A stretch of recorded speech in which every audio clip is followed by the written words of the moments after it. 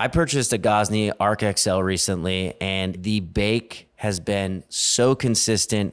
The bottom heat of the oven and the actual arc just cooks the crust to a caramelized perfection. There is no other oven, in my opinion, out right now that is going to give you these same results. Whether you are in need of a new oven for your pop-up or your dad's asking you, what is the best oven to make some homemade pizzas? Use our affiliate link down in the show notes. Smash the link. It helps the podcast. And more importantly, it helps you. Ladies and gents, people of the internet, we're back here at Hot Tongue Pizza. It's me, your host, Alex Koons, and what am I doing here? I'm bringing you another episode of Pie to Pie, and this one is a special one because it's with Griffin Baker Pizza Maker, and I think that this is our first episode with an influencer. I don't know if Griffin would proclaim himself as an influencer, but he surely is. He's influenced my journey. Getting ready for this interview, I actually started making Gosney content myself because I wanted to say, hey, I'm on my path to becoming a Gosney god, and it proved to be much harder than I anticipated. Griffin makes beautiful content. He has this shot where his pies come out of the oven. It's sizzling, it's bubbling, it's beautiful. We talk about his journey from pharmaceutical marketing to working at two of the most popular pizzerias in Los Angeles, Ozzy's Abits and Sean's from Secret Pizza LA. We talk about how Griffin started on a baking steel in his oven. And if you go far enough back on his Instagram page, it's a beautiful journey because you can kind of see how bad his pizzas were and how we all kind of start at zero. And he's left those pies up as a reminder. He worked very hard on building the following that he has. And we talk about how a lot of people don't really look at Instagram as a tool that you can use to build followers. You don't look at it as a job. And it's something that Griffin has done very well. He has built a following. He's built connections. He's doing collaborative posts. He's making money with his Instagram account that he hopes to continue to do and grow himself. He's had to slow down working at both Ozzy's and Secret, but Griffin is a young man. He's in his mid-20s. He has the world in front of him. He is getting so much knowledge working for two of these great pizzerias while already honing his skills on social media and these ovens at home. He's doing it right. He's doing it his way, and I'm really excited to see what the future holds for Griffin. Sometimes when we can get the insights and perspectives, especially from someone like Griffin who has so many angles within this industry, it's a really important episode.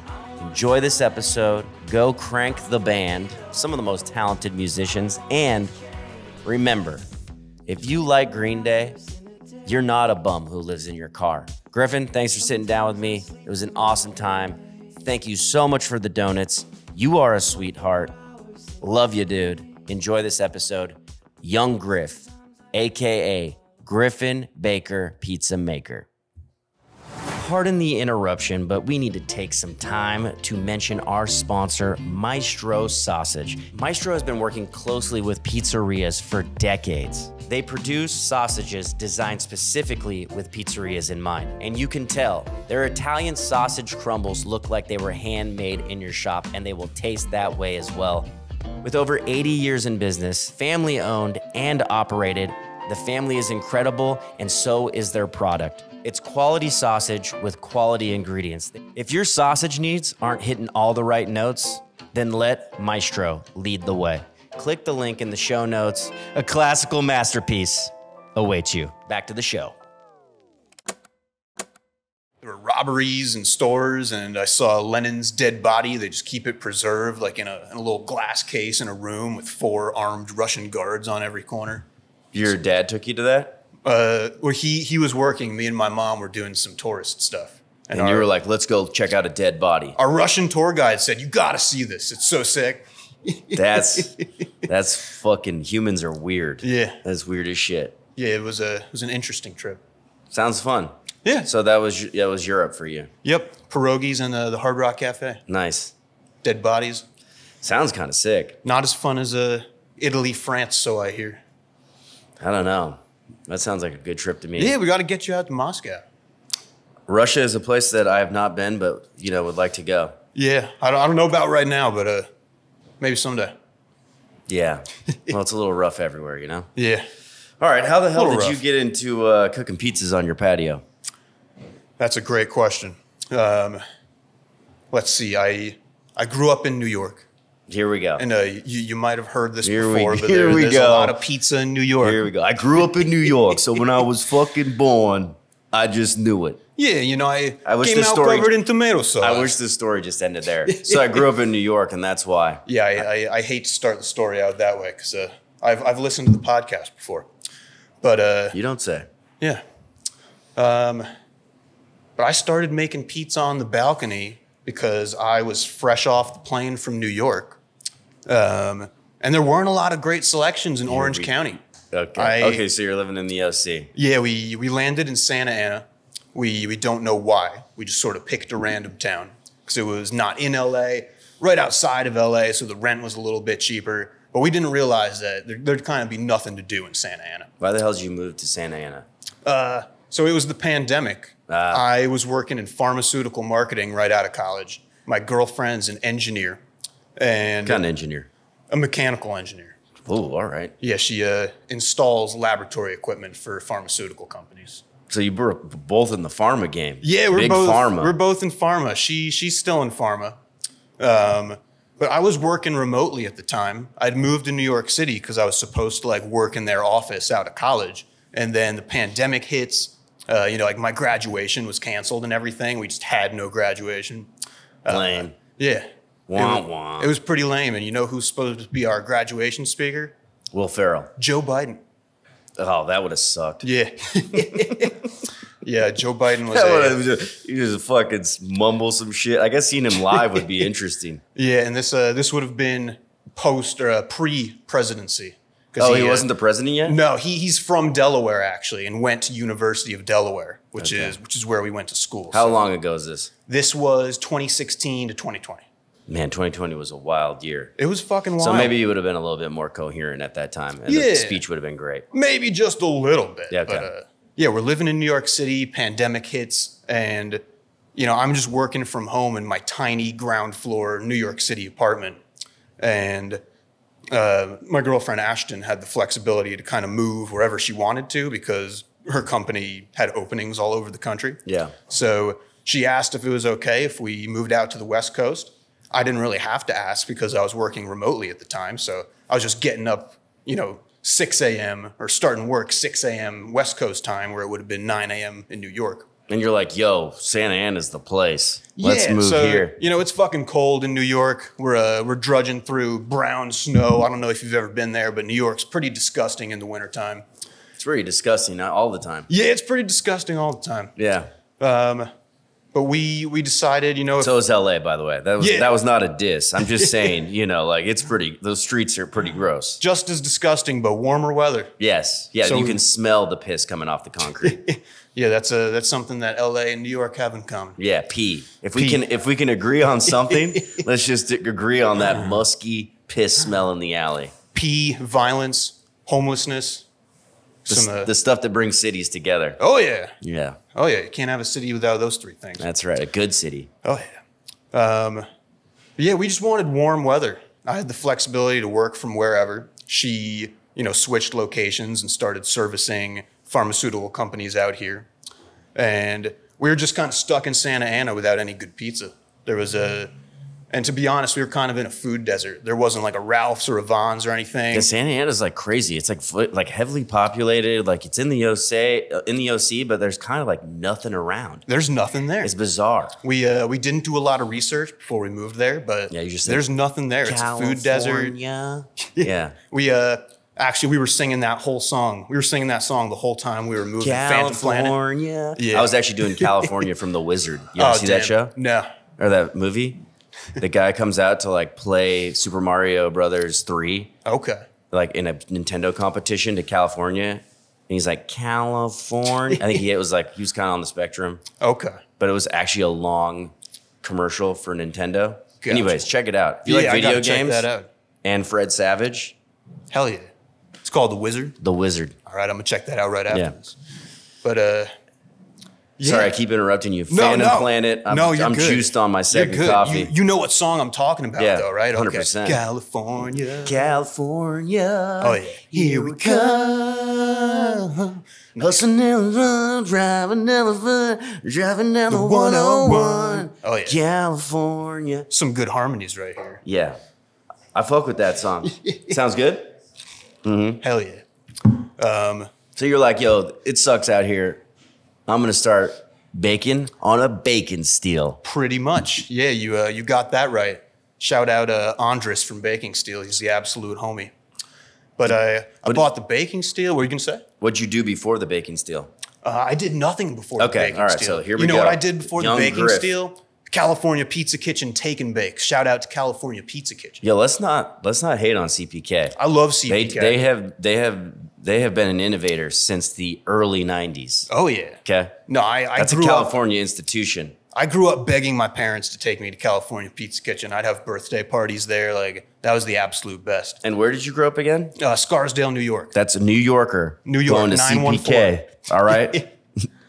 Talk about not having good pizza out there. Just find a CPK. All right. Oh yeah. No, actually, I was talking to the founder of CPK at last year's Pizza City Fest. Okay. He was a big dogging. He was one of the speakers on the panel with Mark Schechter. But I was telling him afterwards, you know, I love your stuff, man. I grew up having birthday parties at your restaurant. Like, you're the fucking man. Did he shake your hand and say, I know? Oh, yeah. I know. Yeah, he's old as fuck, but he but he was like, thank you, dude. Like, I appreciate that. Oh, that's so tight. I mean, a lot of CPKs have closed. They lost their contract at Dodgers. Really? I don't know if they lost it, but they're just not the official pizza of the Dodgers team anymore. Damn, who is? I think that's a slot waiting to be filled. Interesting. So we'll see. Yeah. We'll see who takes over. Maybe Papa John's. Hot tongue. I think Tommy really wants it. Okay. That would be a very fitting partnership. I think so. And I think it would be really next level to have them in there. Hell yeah. Dodgers, if you're listening, hit up Tommy. Tommy, the Tommy B. The Tommy B. The Tommy B. Biggest Dodgers fan in LA. That's 100%. I saw him take 4 pizzas in there to opening day, and he was he was like Santa Claus throwing slices out, dude. It was unbelievable. I'd never seen so many strangers smiling. It's probably the biggest service you can do in society, right? Yeah. Hand out free pizza. Hand out free pizza? Oh, yeah. Man. I want to take a moment to talk about our sponsor, MailWise Solutions. MailWise Solutions takes advertising to the next level. They design, print, and direct mail, menus, flyers, and postcards for pizzerias all across the United States. I've worked with MailWise before. I tried to design my own menu, and Kevin said, hey, give me a stab at this, and holy shit. When he sent me back the menu, I was like, I thought I was okay at what I did, and his design team blew me away. There's no mailing contracts, so you're free to advertise on your own schedule. Click the link in the show notes or request a sample pack at mailwisesolutions.com. Let's get you some new customers today. Yeah, CPK. CPK really brought me into the baking steel because I would go get the take and bakes, and you would just throw them right on the oven rack. And I wanted to make my own pizza at home. Yeah. So I found Baking Steel online. Actually, I found Baking Steel through an Instagram account called Apartment 3 Pizza. They're not super active anymore, but at the time, they were one of like the first like Instagram pizza people that I found. I was still in college before I'd ever made a pizza before. And you know, I obviously, you know, Instagram shows you things before you even think about it, but I probably scrolled on a pizza video for too long, and Instagram decides to start showing me all of these pizza videos. And the ones that would show me the most often were from Apartment 3 Pizza. And they were just this couple, I think in Brooklyn, I could be wrong, but neither of them professional pizza makers. They just had a baking steel, and they would make the most beautiful looking pizzas just from their like Brooklyn apartment. And you know, I saw their pizzas, like beautiful content, beautiful pizzas just out of a baking steel. And I said, damn, I can really do this from home too. Like, let me get one of those baking steels, try to learn how to make dough. And I was also very interested by like the video aspect of it too. I said, you know, these videos are so entertaining for me. Yeah. And, you know, I could definitely do that. Like, Yeah. I can take a video of the pizza coming out of the oven and post it on the internet. So they were sort of my introduction to the baking steel. Okay. I buy the baking steel, and if you scroll back on my Instagram, you can see like, I have. okay, good. You can see like how bad I was at making pizza. I had the baking steel like in the broiler drawer of my oven. It wouldn't get fully heated, and there's like these time lapse videos of me, you know, pulling the broiler drawer open and launching a pizza. You know, I'm like standing up, hunched over, like launching the pizza, like, you know, I'm basically standing up and it's like falling off the peel, getting all folded over itself. But I was pretty bad at making pizza in the beginning. And then I started doing some research. The first dough recipe I tried was Andres's dough recipe, the founder of Baking Steel. And he had a great recipe, you know, 2-day, 3-day dough. Super easy, just, you know, autolyse, let the dough do the work itself. And then the next dough recipe I found was Mike Fitzik, who's one of the OG Ghazni ambassadors. At the time, he was running a pizzeria called Bakeria 1010, which I believe was in Hoboken. Mm-hmm. He's no longer there. He since opened a pizzeria called Bar 1010 in Philadelphia, which he's also now no longer affiliated with, and now works at a place called Express down in Ocean City, New Jersey. But he posted, you know, he had like a Ghazni collab video, which was his Neapolitan pizza recipe. And that was the first time I actually like read something that was teaching me about, like, here's why you're doing what you're doing. Yeah. And here's why you should use 00 flour for Neapolitan pizza. And here's the difference between 00 flour and bread flour. Yeah. You know, here's the temperature you should be cooking at for 00 flour and Neapolitan pizza. Yeah. And I got really interested in, you know, the differences and the nuances between types of pizza. And that was sort of when I went down the rabbit hole of, you know, how can I make the pizza better?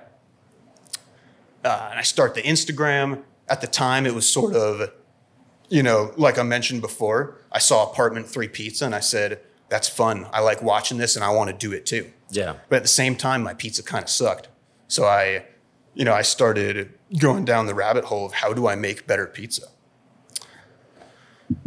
Yes, but if you go back to those videos, you felt comfortable enough posting them. So it's like you're putting those pizzas from the baking steel that look like underproofed, overcooked, and then you move to a smoker.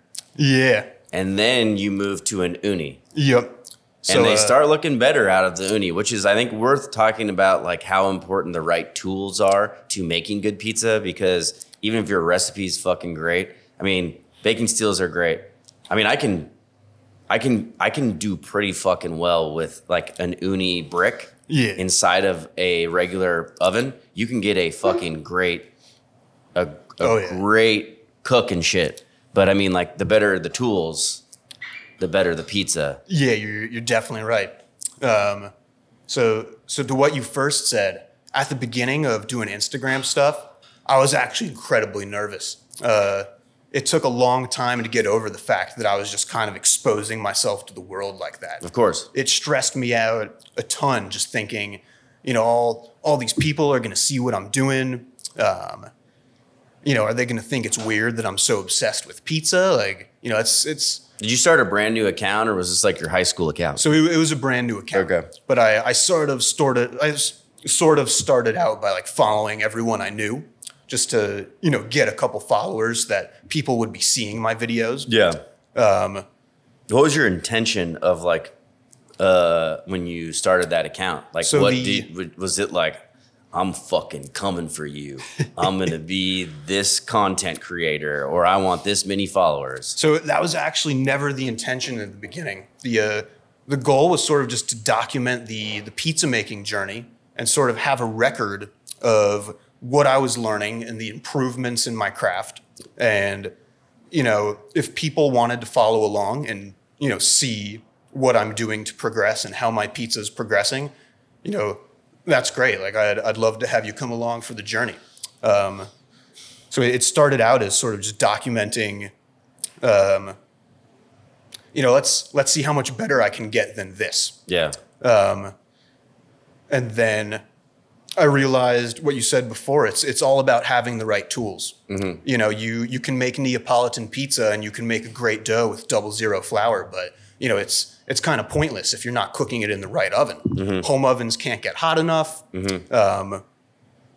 And this is sort of when uni was really on their rise. Yeah. They took off during the pandemic because everyone was stuck at home and people weren't going out to restaurants. Restaurants were closing left and right. And uni really pushed that on people. Like, you know, if the pizza you're making at home sucks, buy an uni. You know, well, that Coda was pretty dope. Yeah. The Coda 16 or whatever and 14 Definitely. was like definitely a game changer in those kind of ovens. Absolutely. I mean, the Coda 14, the Coda 16, or I guess it's the Coda 12. It's a 12 and a 12 and a 16. A 12 and a 16. Yeah. But they're incredible machines. You know, they're definitely tailored for like the home pizza chef. Mm-hmm. You know, I don't think they're made with the intent of, you know, supplying a business. People use them for that. Yeah, they do.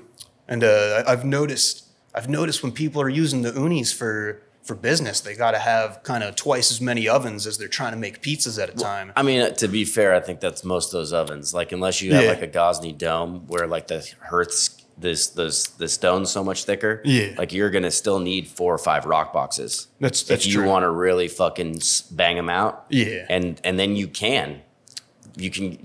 might be fucking next to a restaurant and your pizza's better coming out of a rock box than it is a fucking pizza master if you know what you're doing. That's very true. That's very true. As long as you're letting that stone reheat for the right amount of time. Uh-huh. Yeah, you're definitely right about those rock boxes. Incredible ovens right there. But yeah, I was cooking on the baking. By the way, stand. anyone who's just listening to this, we haven't gotten into it, but Griffin is wearing a Gosney hat and is are you a Gosney ambassador? Gosney Collective. Okay, you're in the collective. I mean, anyone can get in the collective. How do you get that ambassador title?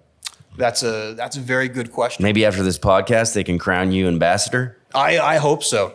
I think they're ambassadors. It's kind of strange, and if you're listening, Gosney, not that strange, but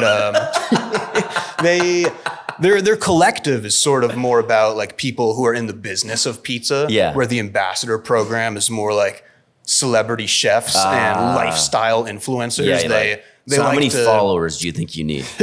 You're getting up there. I think they like it when you have like 50 to 100,000 followers. Okay. I don't know any of this stuff. If everyone listening, all of our listeners out there, go and help Griff. Go give him a follow. Plus, his content's pretty fire. If I blow up after this podcast, I'll be very thankful. Yes. But I get the uni up. Yeah. So I realize I need better equipment to make good pizza. And this was probably 1 month into having the baking steel. I've, perfected my Neapolitan pizza recipe to the best that I could at that time. Yeah. And I go out to Ace Hardware and I buy an Uni Coda 16. I bring it home, and the first pie I made, I was in shock. Like just how much better that first pie I ever made in the Uni was versus the best pie I could have made on the baking steel at the time. Yeah. Now, since then, I've sort of figured out how to make the baking steel work a lot better. Of course. Heating it up properly and, having a dough recipe that's meant to be cooked for a a time at a lower temperature. Yes, higher hydration. Exactly. Heating that baking steel up for a motherfucking 45 minutes. And don't put your baking steel in the broiler drawer. Those kind of things. Yeah, I mean, I saw you work the Gosney at my house, dude. Like you kind of do have to you can't just have the flame up and like a regular oven. You're kind of tinkering. You're spinning. You're touching it a lot more than you have to. Like a lot of people probably just think they can buy an Uni or a Gosney, fucking throw it in, and they don't know like that you actually like once you got that puff, you kind of have to start moving right away. Yeah. You know, to get a really great bake. Yeah, in any of those home ovens, if you're trying to do like a low and slow New York style kind of pizza, you pretty much got to heat the oven up fully and then cut the flame. Yeah. Like, you know, you wouldn't think that you have to cook your pizza in an off oven, but you know, you do. You do. Because they want those ovens to get up to that Neapolitan heat. Yeah. And when you think about it, it's pretty amazing that how versatile those ovens are. Because you can cook at 1,000 degrees, or you know, like the Ghazni Dome, they have an attachment called the door where you can cut the flame completely, throw the door on, and it'll maintain like a 500 degree temperature for, you know, 30, 45 minutes, which is more than enough time to bake a couple pies. Yeah. But yeah, first couple of pizzas I make in that code of 16 are like groundbreaking at the time for the pizza I'm making. And I start getting some traction. Yeah. You know, people like seeing how I'm progressing. And you know, I start getting some engagement, some more followers. People are liking my videos. You know, the other Instagram accounts are reposting me and whatever. But at a point, you know, I'm just making margarita pizza after margarita pizza and pepperoni pizza, and it's kind of repetitive. So that was when I sort of started to try to take things to the next level and get more creative with my pizza, you know, make different kinds of dough and whatnot, start tinkering with the New York style dough. So then you got, it just kind of takes off there. Yeah, I hate to say it takes off because there's a lot of, you know, social media work in the background. There is a lot of work because I think what's nice about your Instagram is if you go back, you can kind of see where you started. And like a lot of people only see, you know, Griffin Baker, pizza maker, 17,000 followers, all this like recipe tester, and 35,000 likes, that kind of shit. But I mean, you can see your progression, which is nice. I'm sure there's some fucking lames out there that just delete their early shit. Yeah, definitely. I think that, you know, people don't think of Instagram as work sometimes. Yeah, and they don't see it as a tool for, especially I just had a long conversation with Bruce Irving about marketing, and like it is a tool. I mean, people on TikTok they're making a living just posting content. I mean, do you get paid for content that you make? So I don't get paid by like Ghazni or anything. I do you know, sort of like freelance collaborations with companies. Yeah. Like I've done work for Grazia olive oil. I've done some work recently for a great pasta sauce company called Sauz, S-A-U-Z. They just launched in like Whole Foods and Sprouts, that kind of thing. Yeah. Are you getting those gigs? Because I saw that you're in a social media agency.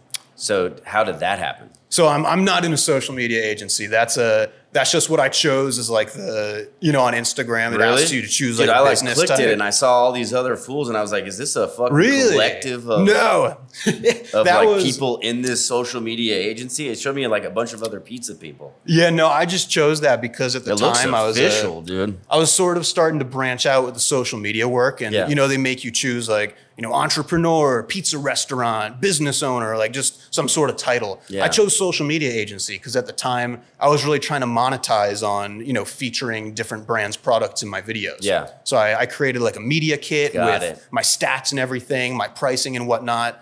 And, you know, now when companies reach out to me, you know, in the beginning, it was kind of like, you know, here, we'll send you some product if you're willing to feature it in a video. And at the time, I was like, yeah, absolutely. Like, you know, exposure for me, exposure for you. I get free product. I get to, you know, do what I love doing, which is making pizza videos. Yeah.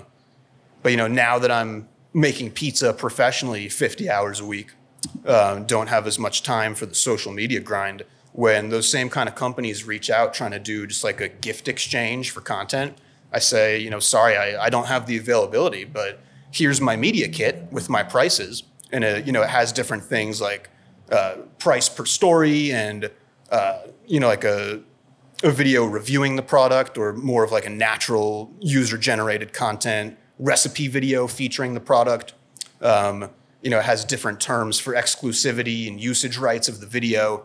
And, you know, 9 out of 10 times I'll send them my media kit when they ask, you know, for free work. And, you know, who who in this day and age is asking anyone to do free work. I'll send them my media kit, and they're usually pretty responsive about it. They'll say, okay, awesome. We'll take one video from you and one story, and we want exclusivity for 30 days.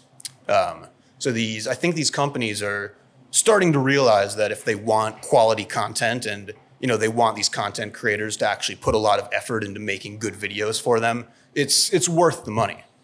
Well, yeah, I mean, I think a lot of companies too are like, they're shifting from like commercials and shit, and like most of their advertising budgets are going to like influencers or people with like heavy numbers, and it's like very niche too. Yeah. The pizza community. At what number of followers did you start kind of getting approached? Do you think was there a number or a time that like companies started being like, hey, let's do this exchange, or they were interested in you making content for them? I would probably say maybe like 5,000 followers. Okay. And that's sort of like a rough estimate, because it might not have been exactly about how many followers I had at the time. Maybe that was just the time that my videos were taken off the most.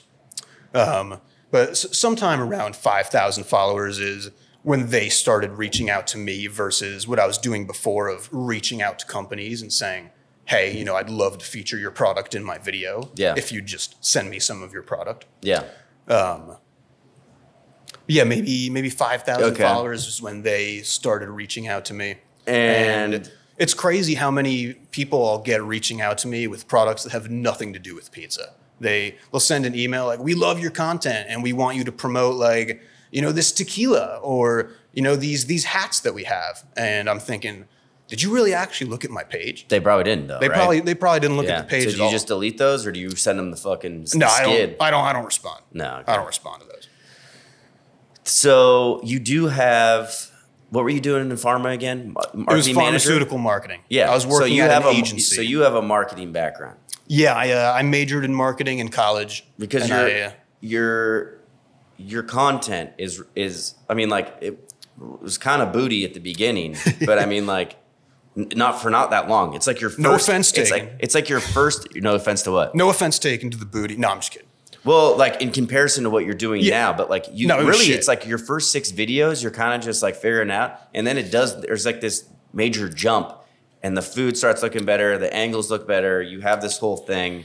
And so, did you always have that in you? Were you copying from somebody else? Because like as somebody, I just started posting this kind of content myself, and it's easy now for me to go and look at Minnesota Chris, Field Zeets, to look at what you've done. There's so much Gosney content that I can be like, all right, this is what I'm going to do. Yeah. But like back then, if we're talking about 2-3 years ago, what was the inspiration? Did you always kind of have that mindset, or was there like a click, like this is what I'm going to do? Yeah, that's a great question.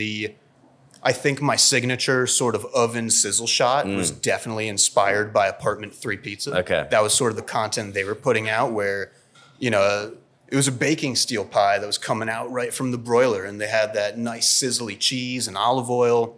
And then they'd also do like the slicing shots where you see the pizza sort of it's more like a bird's eye view, where you see the pizza come into the box and then they slice it up and close the box. Yeah. So those two like aspects of my content were definitely inspired by Apartment 3 Pizza, just because it was simple and easy. And I think in general, the public really responds to just simple content, something that's not too flashy. Like, you're just getting a look into these people's lives who happen to be, hobbyist pizzaiolos and like making pizza at home. Yeah. And, that drew a lot of inspiration into my pizza making, because I said, these are just 2 people with full-time jobs that make pizza as a hobby. Yeah. And, I don't need to be a professional pizza maker to make good pizza at home. But back to the question you were actually asking.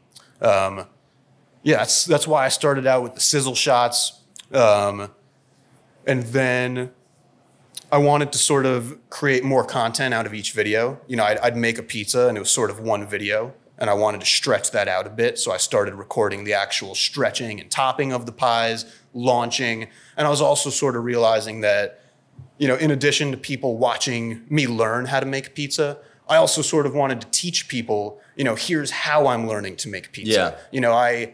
I started out topping my pies on the peel, like on a metal peel, and they were getting stuck. So I figured out, I need to use some semolina flour instead of all-purpose flour. And that's the sort of thing that I could teach to my audience while I was learning it too. Yeah. And then you graduate to like building your pie on the counter and scooping it up with the metal perforated peel. And then now I'm doing it more hot tongue style, New York style, building it on a wooden paddle. Yeah. Transferring into the oven from a wooden paddle. Yeah. And these are all sort of just developments that you can see following my content over the past couple years. Yeah. So I thought it was, at least I thought it was valuable to, not only just take videos of what I'm doing and, people can notice what's changing, but to sort of call out, here's what I'm doing and why I'm doing it, and here's how it's helped me. Yeah. Well, to go back to these people like being hobbyists and not wanting a professional pizza career, they're just like, this is what they're doing. You actually now work at 2 pizzerias. That is correct. It is no longer just a hobby. Yeah. You are working at Secret Pizza with the probably nicest person in the pizza game. I second that. Sean Lango. Sean just, and then you also work at Ozzy's. Yes, I do. For Ozzy himself. Ozzy himself, the CEO. Christopher Wallace.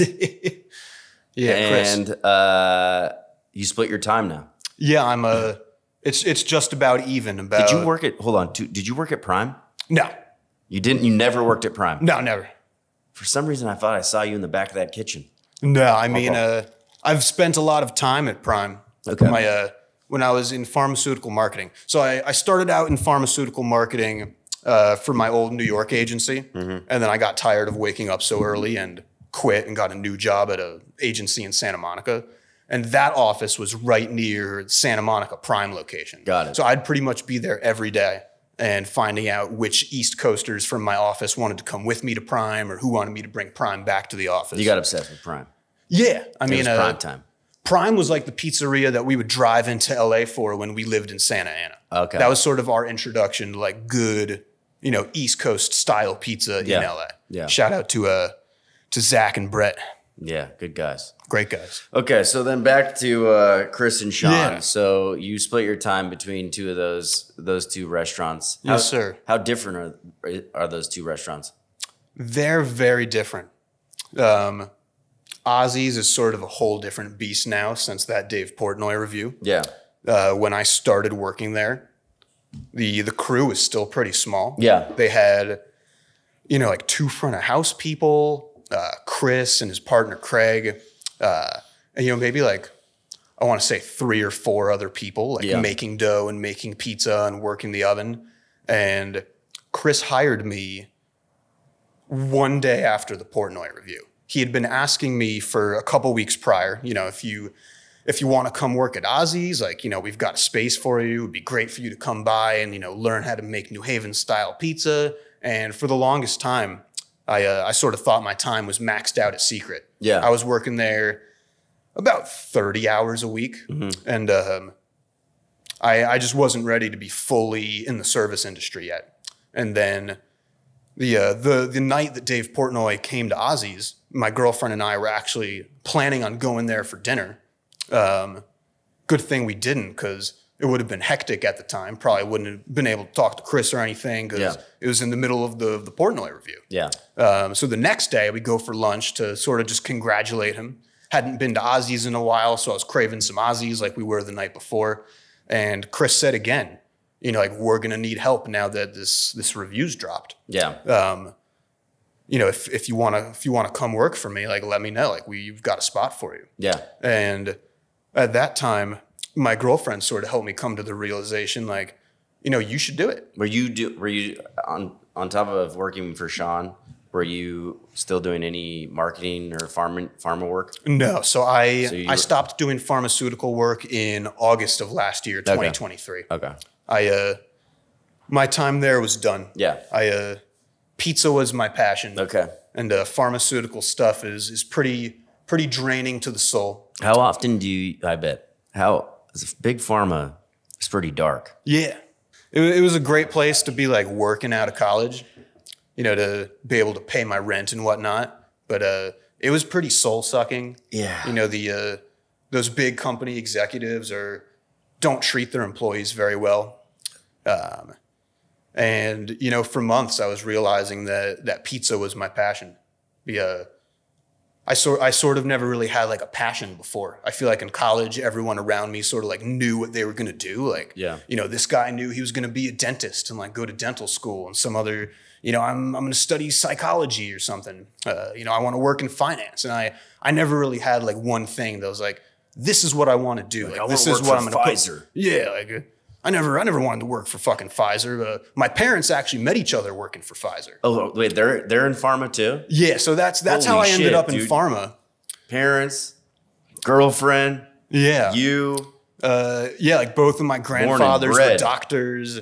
Fucking, I come from a family of science and doctors and medicine, and both of my parents are sort of in like marketing and pharmaceutical economics. Okay. So I was studying marketing in school. I had an internship at a pharmaceutical marketing agency, and that was sort of all I knew at the time. Yeah. All I knew was pharmaceutical marketing, and it was paying the bills, so I did it. Yeah. But I never had any passion about it.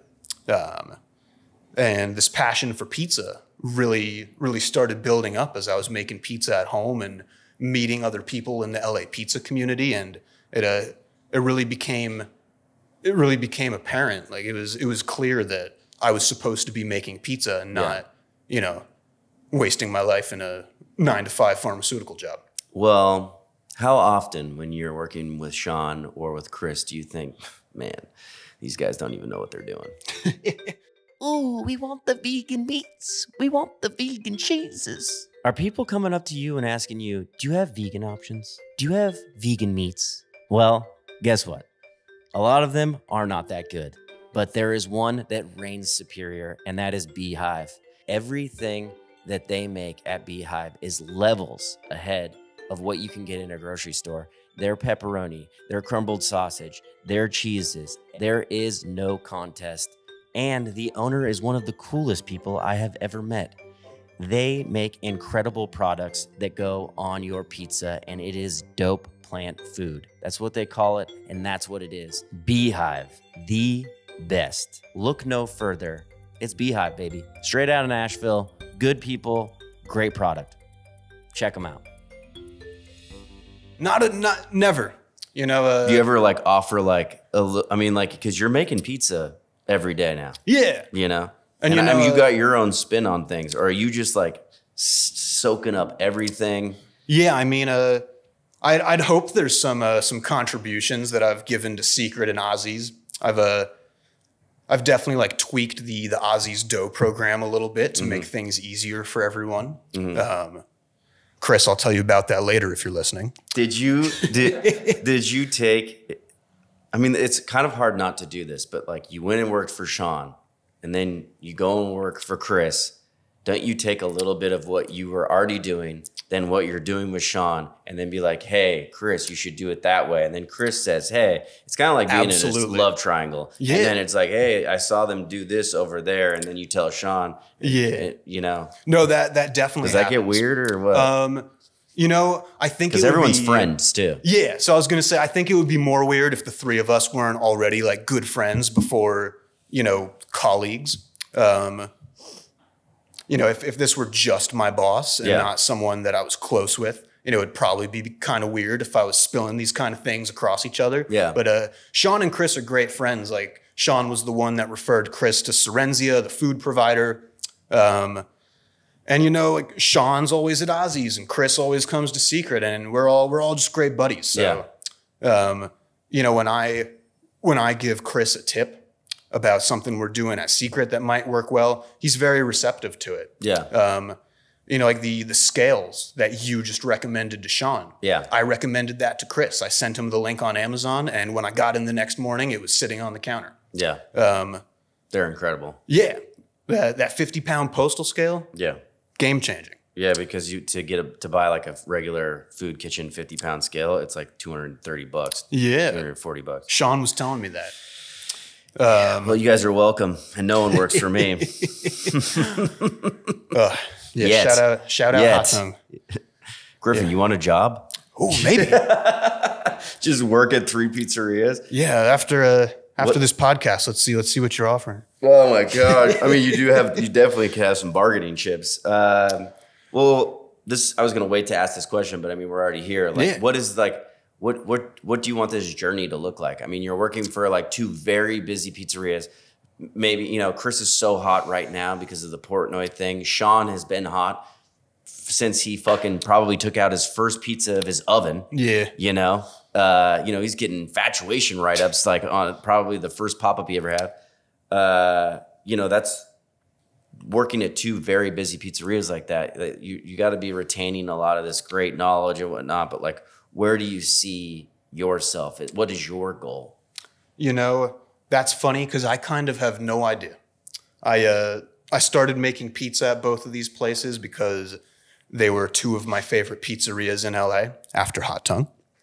No, I say that with all sincerity.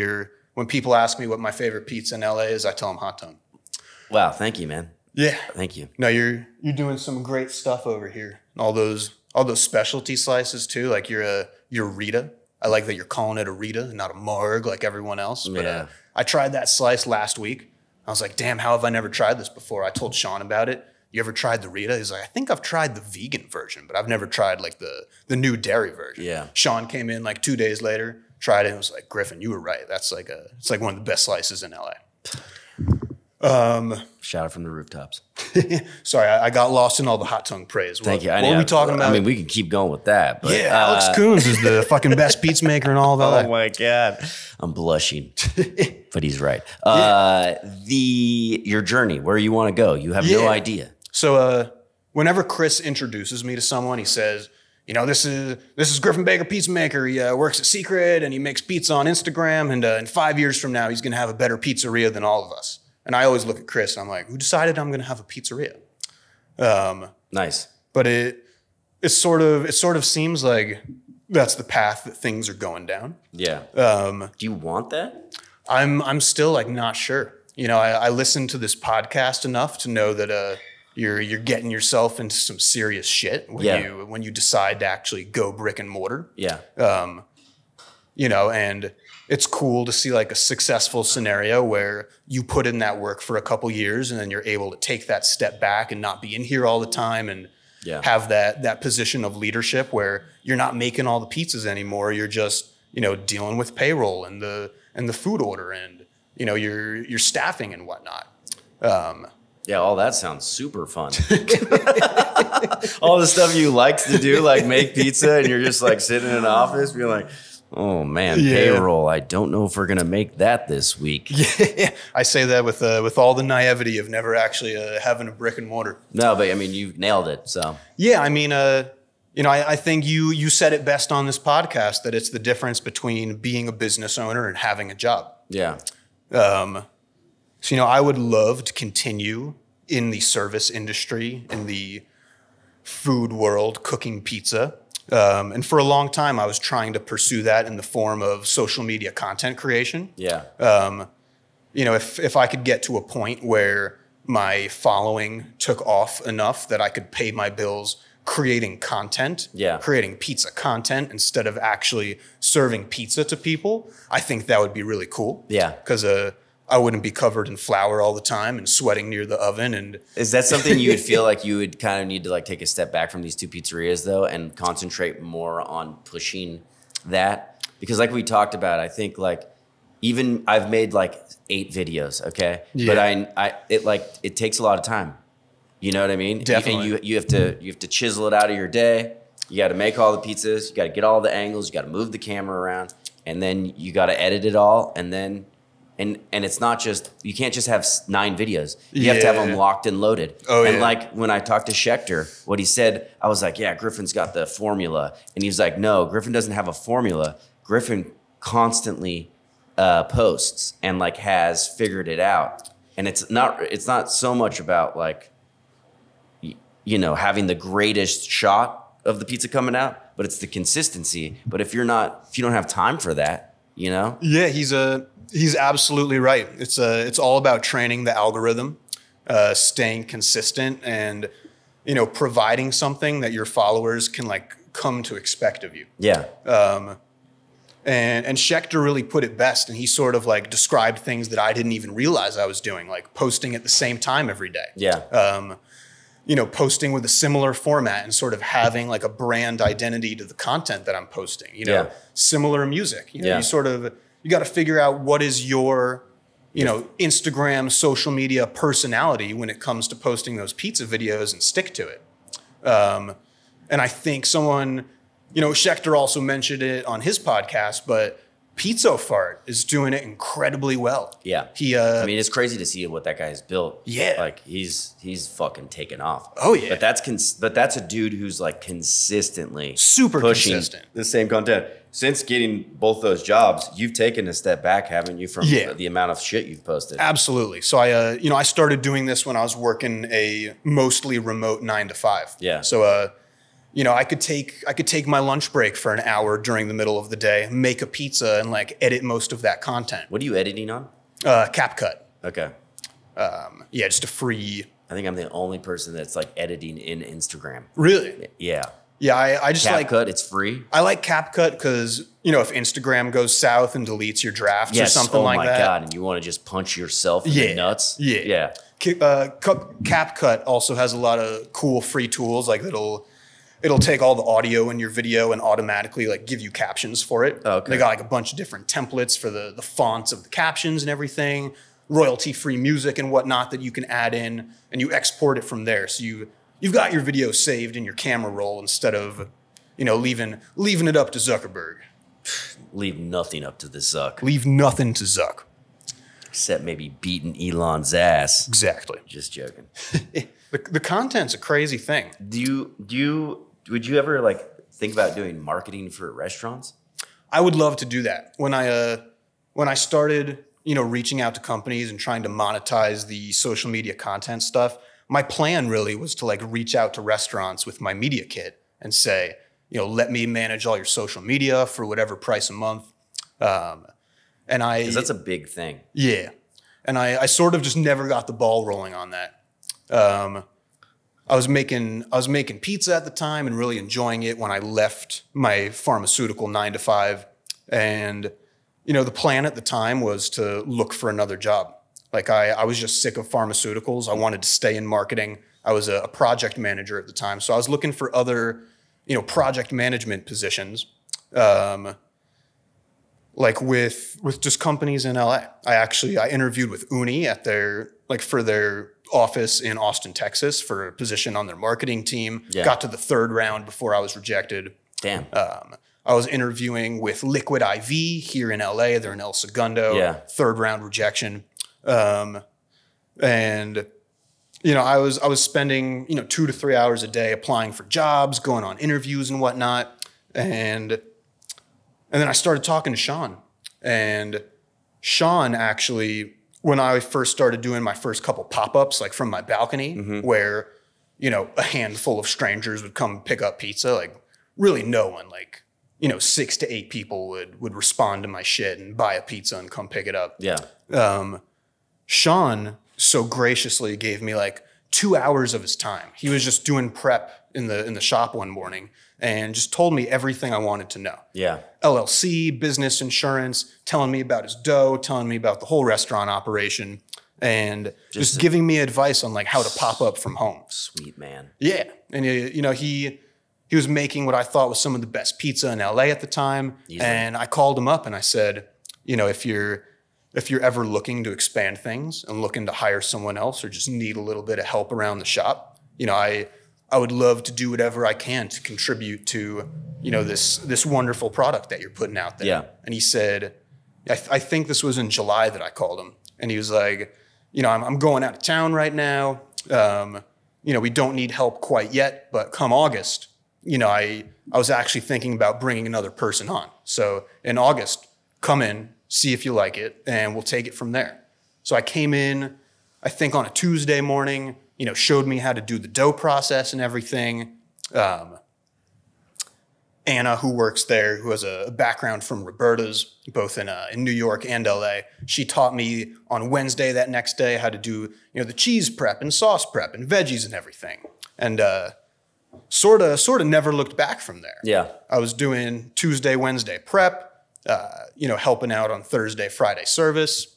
And it started out sort of just come in and see if you like it. and I just never left. Yeah. And then Ozzy's came around, and Yeah, I mean, it's kind of like, it sounds like it's kind of like naturally kind of happened. yeah, and then had less time to spend on the social media work.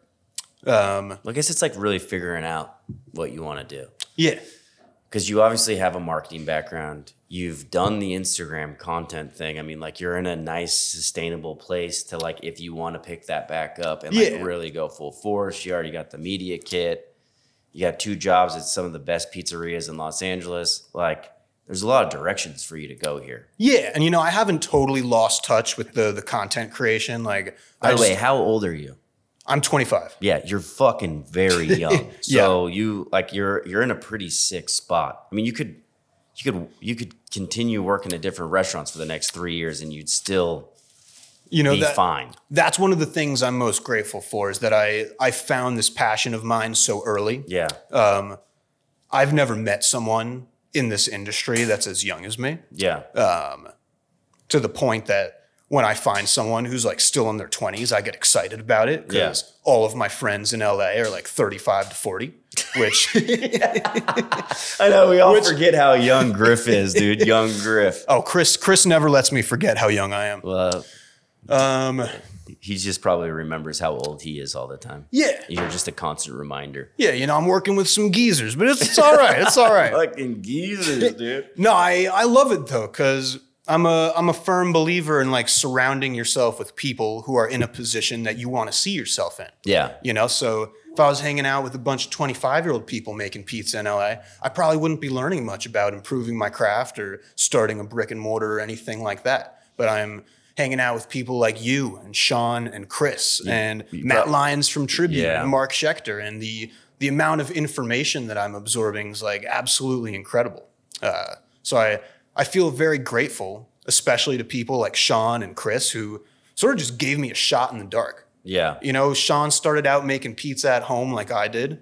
I'd never worked in a kitchen before, but he still said, come on by and help me out. Yeah. He probably saw a little bit of himself in me with him not having any actual kitchen experience. And he was like, let's give this kid a shot. Yeah. Same with Chris. He knew that I was, capable enough to make Sean's pizza. But he sort of just gave me a job and put that trust in me without ever actually like watching me make a pizza. Yeah. So that's been one of the greatest honors of my life, is for these incredible pizza makers to trust me making their product that's going out to the public. Yeah. Well, I want to ask you, how do you feel the content creator or influencer has changed the pizza industry? That's a great question. I think a lot of people are doing a lot of different things. Like let's say David Turkel, Lol Caesars on Instagram. Mm-hmm. He's done an incredible thing by uniting the LA pizza community. He's very into learning about the people behind the pizza and why they're doing what they're doing, and sort of just uplifting everyone in the pizza community. Yeah. Like, he's helping people find catering gigs. I saw on his Instagram story last night who wants to do a 50-person wedding, next month or whatever. And he creates content that's really engaging and brings a lot of people together. Mm-hmm. And then there's, the other kind of influencer who charges $1,000 for them to come into your restaurant and take a cheese pull video. Yeah. I hate that shit. Cheese pull video. I don't care how stretchy your cheese is. I want to know how good your pizza tastes. Yeah. So I think it really depends on the type of influencer and what they're doing with their content. What is the proudest thing in your pizza career thus far?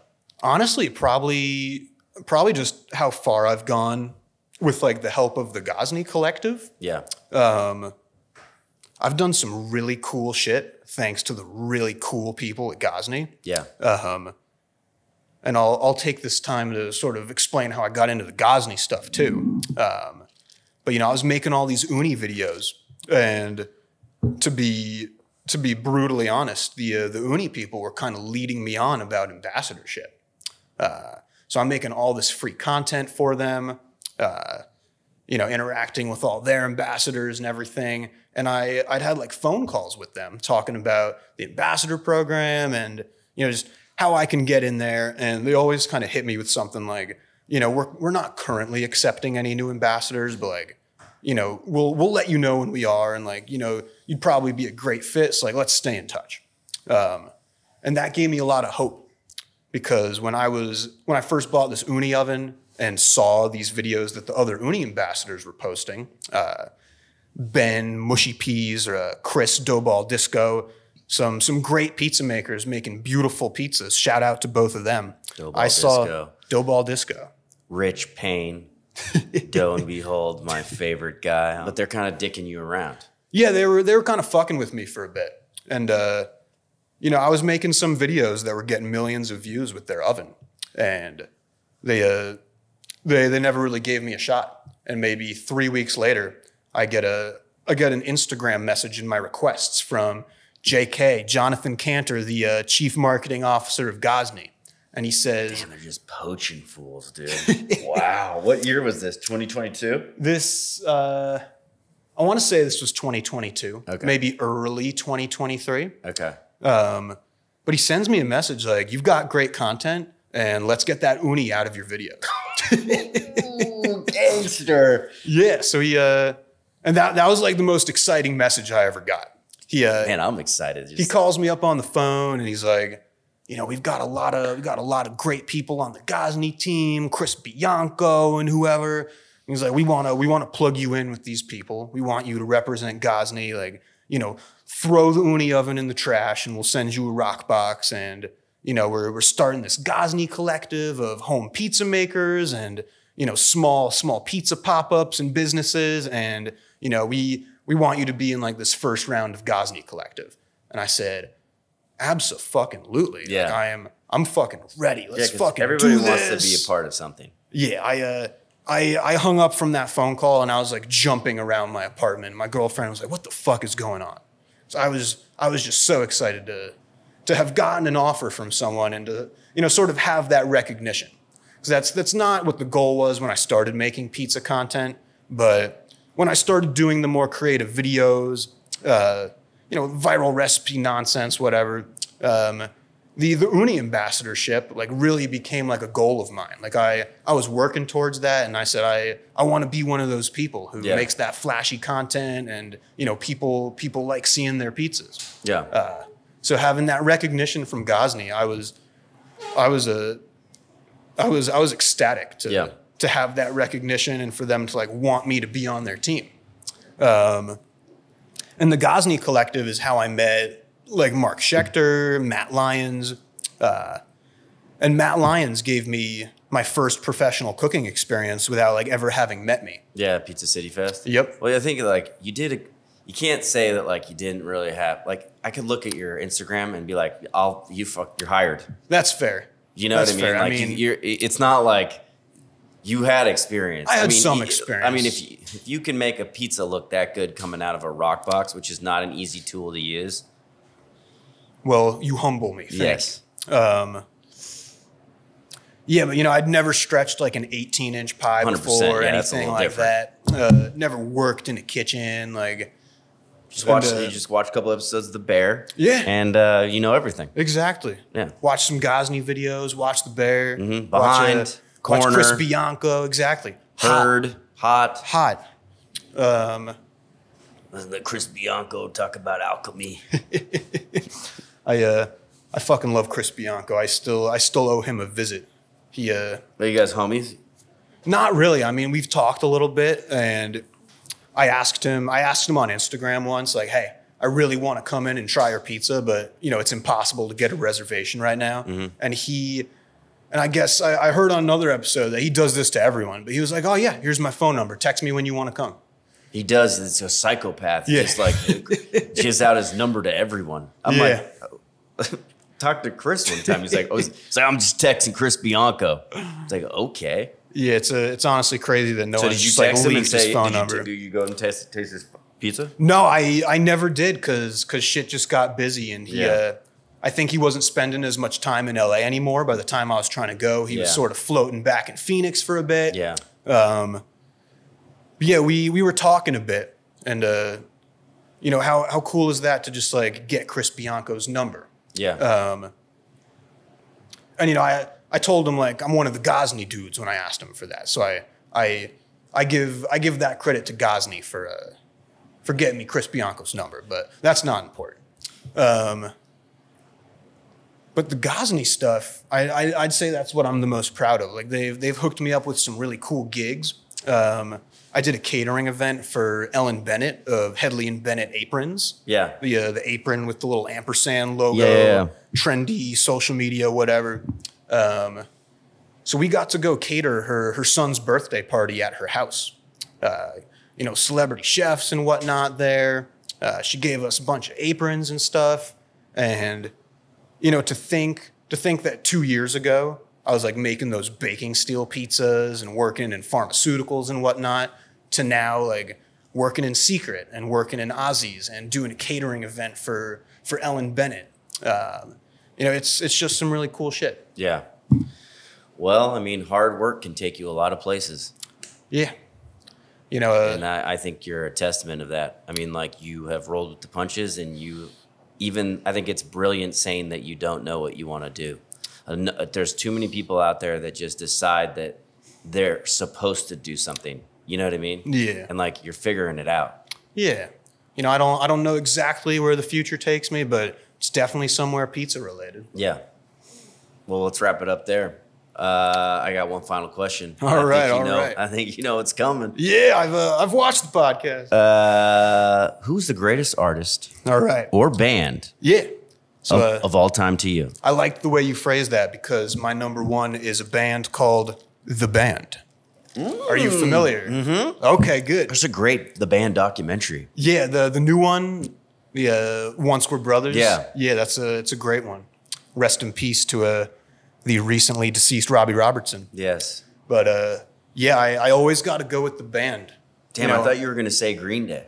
we'll get to Green Day eventually, but The Band, all multi-instrumentalists, 4 out of the 5 Canadians. Yes. I know Gotta love you that. I mean, love that's Canada. number one. Oh, Canada. Maple Leaves, all that stuff. Syrup. I had some this morning. Yeah, hell yeah. Are you kidding me? Drink it for breakfast. That's what we do. Yeah, I'm but gonna have a maple bar. There better be one in there from that box of donuts, dude. By the way, I gotta say this before we keep talking about the band, but you and Cody are the first two people that don't own restaurants that we've had on here have brought gifts. So Hell yeah. restaurant owners, bring the coffee, bring the donuts. You guys are Learn fucking something up. from the content creators. Yeah. This dude was gracious enough to have you on the best pizza podcast on Spotify. You don't even bring the man some donuts. Come on, some coffee, some crack, like some cocaine, drugs, whatever. In all honesty, And you wore the Costco wholesale fucking sweatshirt. I was planning on getting you one of these. That would have been magical, dude. I was telling Sean for months that this was going to be my podcast gift for you. And then maybe like 3 weeks ago, I get on the website to order one and it was sold out. That's So, because Costco, like that Costco wholesale gear is hard. Yeah, it is fucking hard. I want to start a Los Angeles pizza team just called LA Signature. Hell yeah. You know what I'm saying? That would be a pretty sick concept. Yeah, with that font. Anyways, Oh, back yeah. to the band. The Band. You know, they're your favorite rock band's favorite rock band. That's true. They sort of inspired like all of the music throughout like the rest of the 70s and 80s. Like they really changed shit. 3 of the 5 incredible singers. Like they sort of just changed like the face of music. Yeah. Did you listen to them growing up? I didn't listen to them too much growing up. It was the band is also my dad's favorite band. Very cool. So I grew up listening to, you know, The Weight and Up on Cripple Creek and the night they drove Old Dixie down. But Yeah. I'd never actually like taken an extensive look through their discography. Yeah. So that was probably in college when, you know, I liked these 3 songs a lot. And I decided to go explore, you know, the rest of what was going on with the band, you know, watch some documentaries. And I was just very fascinated by them. You know, Yeah. they had a lot of different sounds. Yeah. A lot of different things going on. Yeah. Toured with Bob Dylan in their early days, the Basement tapes. There's just, they got some cool stuff in their history. Levon Helm, the probably the most talented musician to ever walk the earth, in my opinions. Drummer, frontman, singer. I think he was one of the first drummers to be like, you know, the actual kind of lead singer of the band. Move over, Phil Collins. What? Genesis. Yeah, the disrespect to Phil Collins. Right?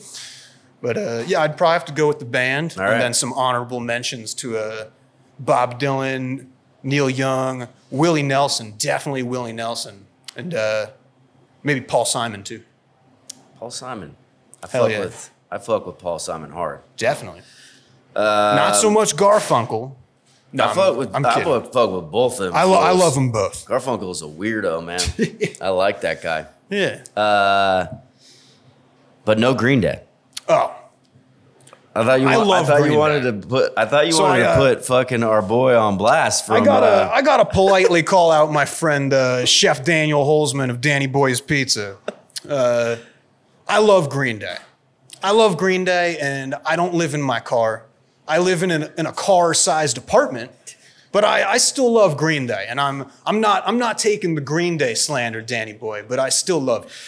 All right, dude. I think that needed to be said. Definitely. You know? No, that's been on a lot of people's minds. Thank you for reminding me. Yeah. Green Day has always been cool and will always be cool. Yeah. Dookie is a phenomenal album. Absolutely. Where do we go to get in touch, to look at those beautiful pizzas, to copy everything you've done to become a Gosney god themselves? Not self-proclaimed Gosney god. Alex Koons proclaimed Gosney god, but still I love it. You can find me Griffin Baker Pizza Maker on Instagram for my videos. Griffin Baker Pizza Maker at gmail.com for, you know, catering requests, social media content, social media consulting.